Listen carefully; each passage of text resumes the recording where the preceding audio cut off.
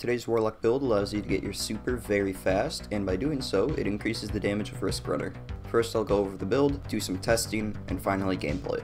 Starting off with the subclass, I'm going to be running Stormcaller. Middle tree or bottom tree will work. Currently I'm using middle tree, but next season bottom tree is getting buffed, so that would be a good choice. For the exotic armor piece, I'm using Mantle of Battle Harmony. When I get a takedown with a weapon that matches the damage type of my super, it grants me super energy, and once my super energy is full, I get a bonus to my damage with the weapon that matches my subclass. The exotic weapon I'm using is Risk Runner. This will proc the perk of the exotic armor piece, and is just very good ad clear in general. The mods that you need are elemental armaments. Each time I get a takedown with a damage type that matches my subclass, it is a chance to spawn an elemental well, and the mod to pair with this is Font of Wisdom. Each time I pick up an elemental well that matches my subclass, I get an increase to my intellect recharge rate. This will allow me to get my super just a little bit faster. Now I'll get into some damage testing and gameplay.